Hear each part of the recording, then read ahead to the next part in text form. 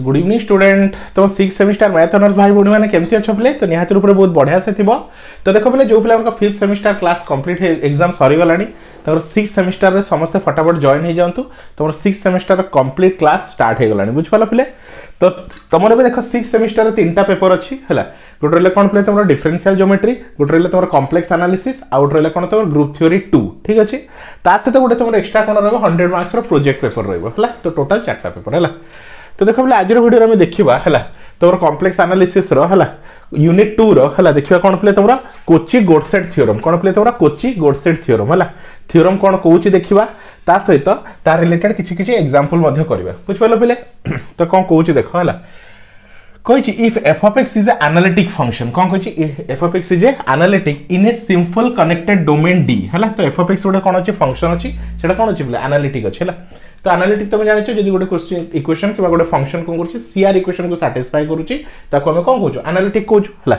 तो से कहछि if f of x is analytic in a connected domain D let C is any closed continuous हला rectifiable हला curve in D हला then कोन रहला integration of हला कोन रहला इंटीग्रेशन ऑफ क्लोज कोन रहला integration of the curve f of z dz is equal to कोन 0 हो जिवो हला।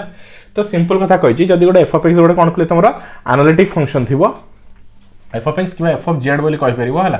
f of z कोन थिबो गोटे एनालिटिक फंक्शन थिबो कोडी सिंपल कनेक्टेड d रे हला। C is any closed continuous reflectable curve तो C होछि गोटे क्लोज कर्व तो क्लोज कर्व भीतर इंटीग्रेशन dz केते हिजो ता 0 हो जिवो बुझ पालो पिले हला। और आउट डेफिनेशन देछि if the function f of z is analytic and single valued हला। जदी गोटे फंक्शन कोन अछि f of z ता कोन एनालिटिक अछि आ सिंगल वैल्यूड हला in the side on a simple contour C हला देन इंटीग्रेशन ऑफ कोन रहला close integration of close curve f of z dz is equal to 0 तो close curve रे तार integration केते होछि 0 होछि ठीक अछि बोले।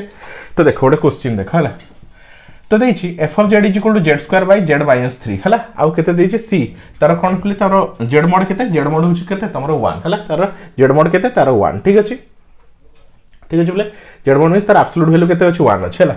ताले कोन पचार छ f of z dz हला। तो हम जानिछु f of z is analytic हला।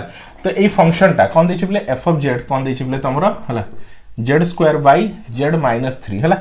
तो ये फंक्शन टा कोन हो एनालिटिक हो accept x is equal to 3 z is equal to 3 काई z इज इक्वल टू 3 हे जिवो तो z² बाय केते 3 केते हो z जार जे 3 पुट कर दोछो ताले कोन हे जिवो तळे 0 हे जिवो तो एटा कोन हे जिवो इनफिनिट हे जिवो हला। तो फंक्शन टा कोन हो एनालिटिक हो एक्सेप्ट को पॉइंट रे z इज इक्वल टू 3 रे कोडे z इज इक्वल टू 3 रे हला। एबे जो तर c रो कोन एब्सोल्यूट वैल्यू देछि केते z row mod is equal to 1 हला। तो हमर कोन केते आछि z row mod is equal to 1 देछि हला। तो z is equal to 3 outside the cone outside c हला। तो z रो जो वैल्यू अछि सेटा कोन c रो आउटसाइड रे पडुछि कोडी बोले c रो आउटसाइड हला।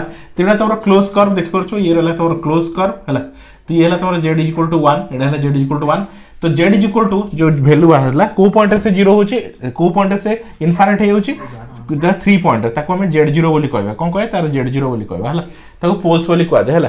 तो पोल्स ता कोन होछि outside the curve row outside रे अछि जदी कर्व रो आउटसाइड रे हुए ताल ता आंसर कोन हिजो पिले 0 हिजो। तो f of z is analytic inside on the close curve हला।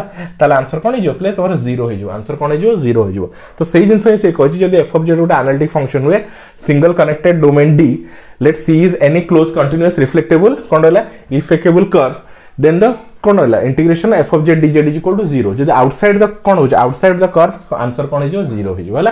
तो कर्व जदी आउटसाइड रहउछि तो रिजल्ट कोन हिजो 0 हिजो हला। तो आई होप स्टूडेंट तुम आराम से बुझी परथबो। तो सिंपल बहुत ही सिंपल क्वेश्चन सब करा हबो सब डिटेल्स सब बुझाई जिवो। तो समस्त हम कहउछि 6th सेमेस्टर क्लास स्टार्ट हे गलानी फटाफट जॉइन हे जाओ। तो ई नंबर रे कांटेक्ट करि पर 9040607886 हला।